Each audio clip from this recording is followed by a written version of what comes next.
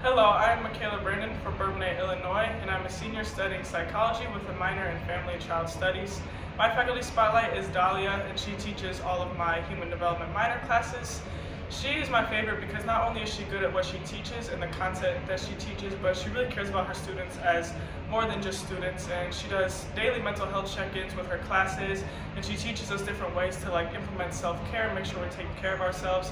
So you really feel the care coming from her end, and on top of that, she's just really good at what she teaches, and her experience brings a lot of good things into our classes. And thank you, Dahlia, for all you do and all the things that you have taught me with mental health and self-care. Go Huskies!